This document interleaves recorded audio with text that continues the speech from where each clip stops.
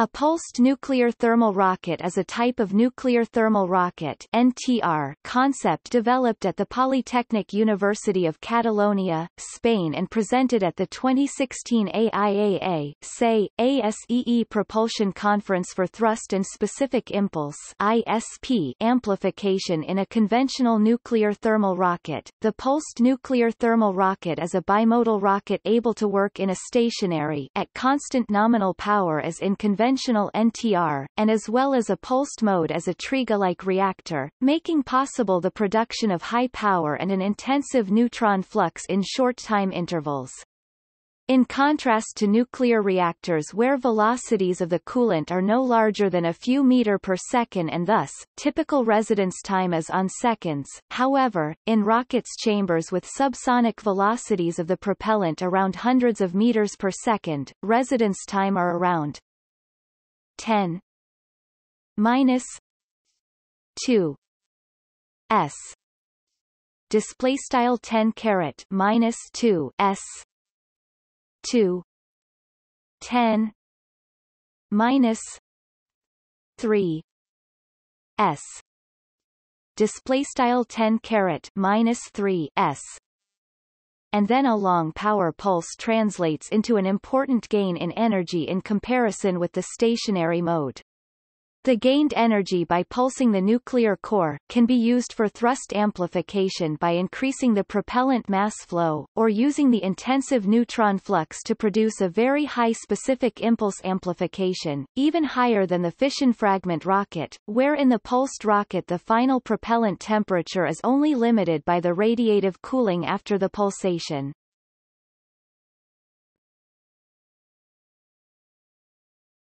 Topic. Statement of the concept. A rough calculation for the energy gain by using a pulsed thermal nuclear rocket in comparison with the conventional stationary mode, is as follows. The energy stored into the fuel after a pulsation, is the sensible heat stored because the fuel temperature increase. This energy may be written as E pulse equals C F M F delta T display style E underscore text pulse equals C underscore F M underscore F delta T, where E pulse display style E underscore text pulse is the sensible heat stored after pulsation. C F display style C underscore F is the fuel heat capacity. M F display style M underscore text F is the fuel mass. Delta T display style delta T is the temperature increase between pulsations. On the other hand, the energy generated in the stationary mode, i.e., when the nuclear core operates at nominal constant power, is given by E stationary equals chi L L T display style E underscore text stationary equals chi underscore L L T, where chi L display style chi underscore L is the linear power of the fuel, power per length of fuel. L display style L is the length of the fuel. T display style T is the residence time of the propellant in the chamber.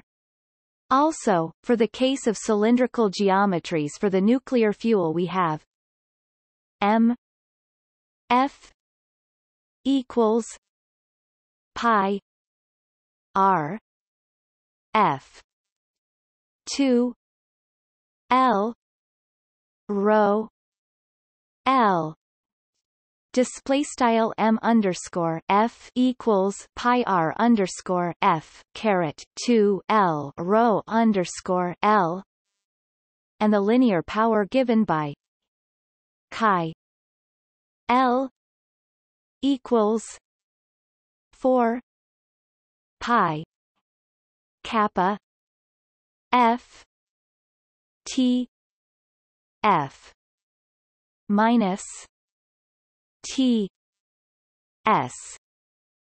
Display style chi underscore l equals 4 pi kappa underscore f t underscore s, where r f display style r underscore f is the radius of the cylindrical fuel, rho f display style rho underscore f the fuel density, kappa f display style kappa underscore f the fuel thermal conductivity, T f display style T underscore f is the fuel temperature at the center line, T s display style T underscore s is the surface or cladding temperature. Therefore, the energy ratio between the pulsed mode and the stationary mode, N equals E pulse E stationary, display style N equals frac E underscore text pulse E underscore text stationary, yields N equals C F rho F R F 2 4 pi kappa F T F minus T S delta T T display style N equals frac C underscore F rho underscore F R underscore F caret 2 4 pi kappa underscore F T underscore S left frac delta T T right, where the term inside the bracket delta T T display style left frac delta T T right is the quenching rate. Typical average values of the parameters for common nuclear fuels as MOX fuel or uranium dioxide are heat capacities, thermal conductivity and densities around C F 300 J M O L K display style C underscore F simic 300 J mole C D O T K kappa F 6 W K M 2 display style kappa underscore F simic 6 with K C D O T M caret 2 and rho F 10 4 K G M 3 display style rho underscore F simic 10 caret 4 kilogram M caret 3 respectively, with radius close to R F 10 minus 2 M display style R underscore F simic 10 caret minus 2 M, and the temperature drop between the center line and the cladding on T F minus T S equals 600 K. Display style T underscore F T underscore S equals 600 K or less, which result in linear power on chi L 45,000 W M. Display style chi underscore L simic 45000 W per meter. With these values, the gain in energy is approximately given by N 6 times 10 minus 3 delta T T. Display style N simic 6 times 10 caret minus 3 left frac delta T T right, where delta T T display style left frac delta T T right is given in K S display style K S. Because the residence time of the propellant in the chamber is on 10 minus 3 S display style 10 caret minus 3 S 2 10 minus 2 S display style 10 caret minus 2 S. Considering subsonic velocities of the propellant of hundreds of meters per second and meter chambers, then, with temperatures differences on delta T 10 3 K display style delta T simic 10 caret 3 K or quenching rates on delta T T 10 6 K S display style left frac delta T T right simic 10 caret 6 K S. Energy amplification by pulsing the core could be thousands times larger than the stationary mode. More rigorous calculations considering the transient heat transfer theory shows energy gains around hundreds or thousands times, i.e. 10 2 n 10 3 display style 10 caret 2 leq 10 caret 3.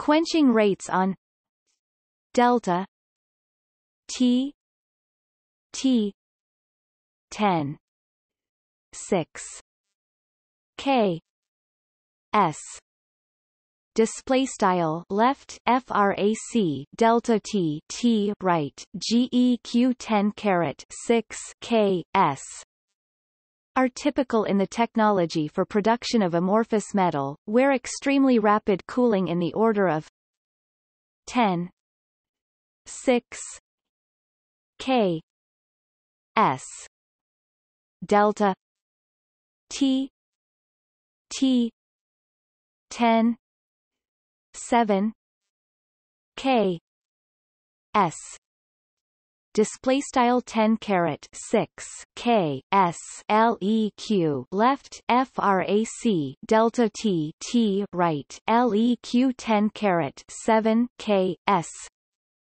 are required.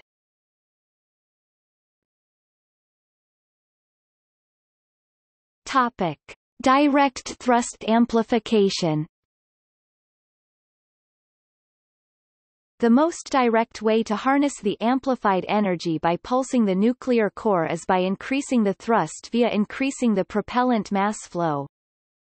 Increasing the thrust in the stationary mode where power is fixed by thermodynamic constraints, is only possible by sacrificing exhaust velocity. In fact, the power is given by P equals 1 2 F V E. Display style P equals frac 1 2 F V underscore text E, where P display style P is the power, F display style F is the thrust, and V E display style V underscore text E the exhaust velocity. On the other hand, thrust is given by F equals M P V E. Display style F equals dot M underscore text P V underscore text E, where M P display style dot M underscore text P is the propellant mass flow. Thus, if it is desired to increase the thrust, say, n times in the stationary mode, it will be necessary to increase n 2 display style n caret 2 times the propellant mass flow, and decreasing 1 n display style frac 1 n times the exhaust velocity.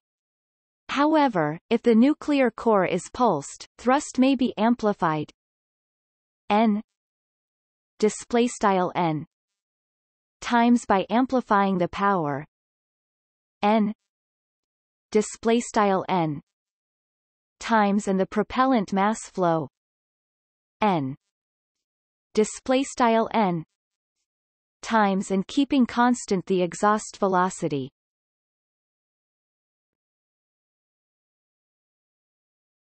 Topic: ISP amplification. The attainment of high exhaust velocity or specific impulse (ISP) is the first concern. The most general expression for the ISP is given by I SP C T display style I underscore text SP simic C SQRT T being C display style C a constant and T display style T the temperature of the propellant before expansion. However, the temperature of the propellant is related directly with the energy as E K T display style E simic KT, where K display style K is the Boltzmann constant. Thus I SP C E display style I underscore text SP simic C SQRT E being C display style C a constant. In a conventional stationary NTR, the energy E display style E for heating the propellant is almost from the fission fragments, which encompass almost the 95% of the total energy, and the fraction of energy from prompt neutrons F N display style F underscore text N is only around 5%, and therefore, in comparison, is almost negligible.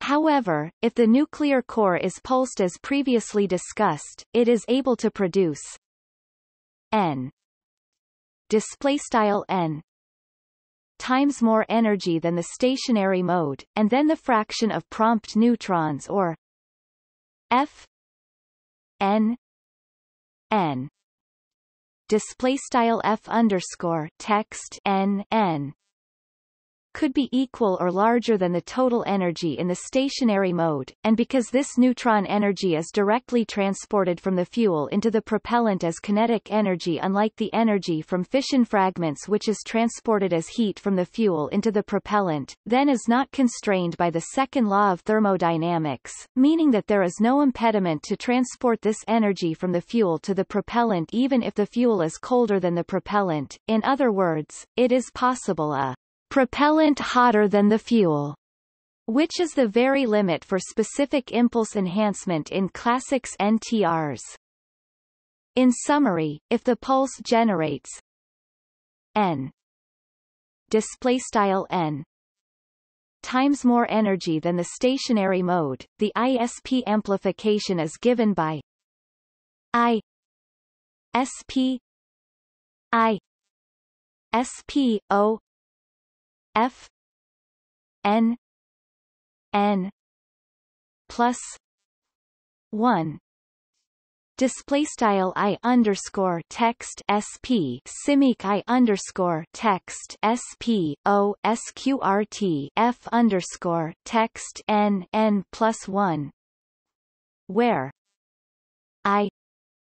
SP display style I underscore text SP is the amplified specific impulse ISPO display style I underscore text SPO.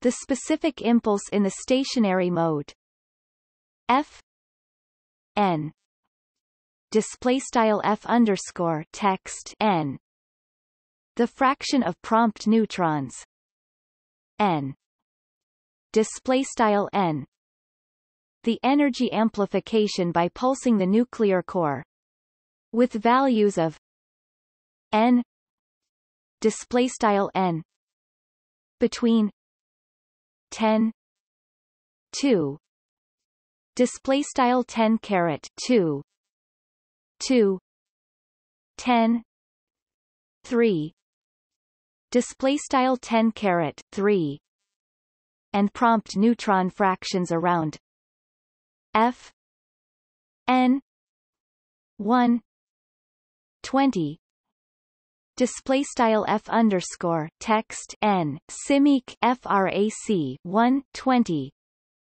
The hypothetical ISP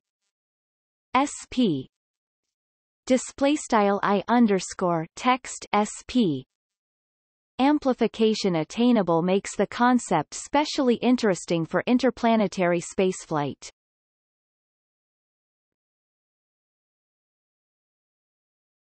Topic: Advantages of the design. There are several advantages relative to conventional stationary NTR designs.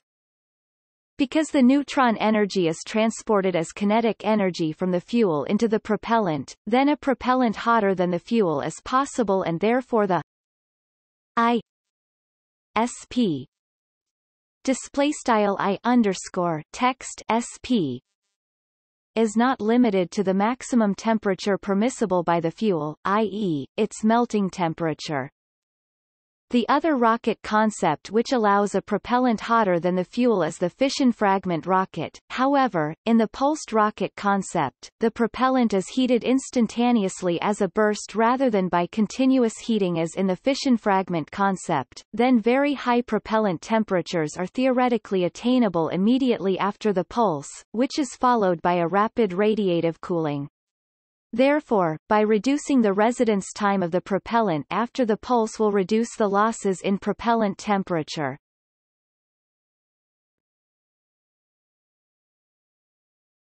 Topic: Other considerations. For ISP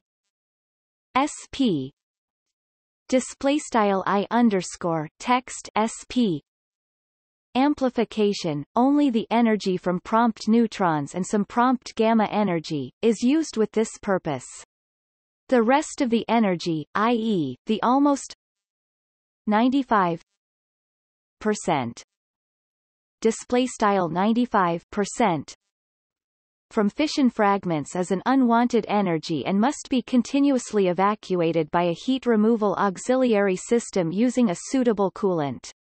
Liquid metals, and particularly lithium, can provide the fast quenching rates required. As regard to the mechanism for pulsing the core, the pulsed mode can be produced using a different variety of configurations depending on the desired frequency of the pulsations.